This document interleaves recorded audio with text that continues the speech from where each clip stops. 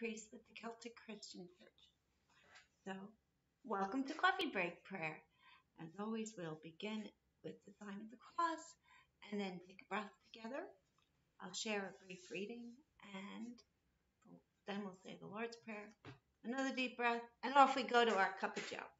So here we go. In the name of the Father, Son, Holy Spirit. Amen. Take a nice deep breath.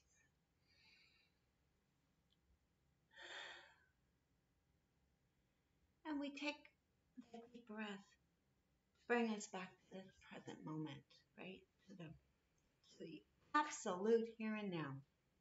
All right, let's do it again.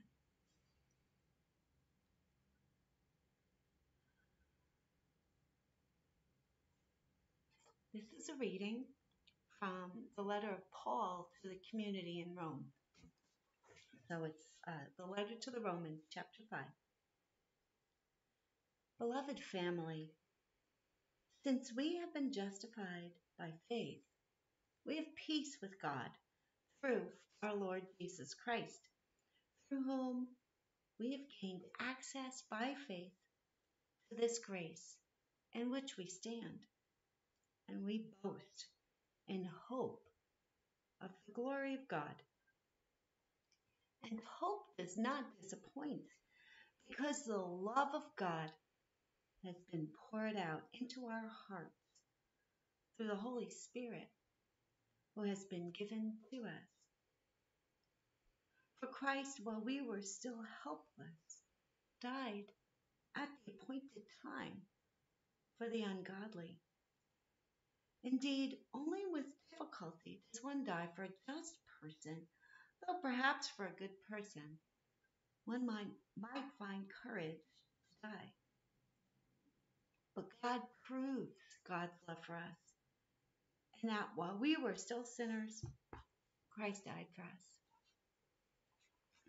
And this, however bewildering, is the word of the Lord. Thanks be to God. I guess the main thing to take away today is that we are loved, deeply loved, and that hope is always alive in us through the power of God. And if you don't have a Bible handy, you can always just Google Romans 5, and there'll be multiple translations to look at. And like everything in an ancient document from another time, another culture, some of the ideas might seem strange. But the overall feeling, let that overall feeling just wash over you, especially now. I'm in New York, so we are deeply concerned about one another in the world with the pandemic. And yet there is hope, and we know that somehow Jesus, who came as a demonstration of God's love, is somehow still with us and will be with us through this time and always. So I hope that one of my hopes is that you will be blessed, protected, and know somehow deep in your heart the love and the hope that the Holy Spirit gives to us. And we don't have to be perfect. That's one thing that I take from this. That love is here and with us as we are with all our stinky imperfections. Would you please join me in the Lord's Prayer, the traditional English version? Our Father, who art in heaven, hallowed be thy name.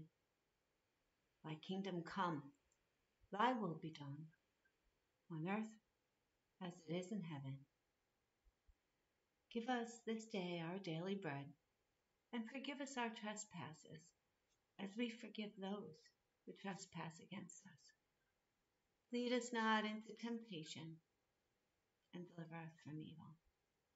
For thine is the kingdom, the power, and the glory, now and forever. Amen. Let's take another deep breath together.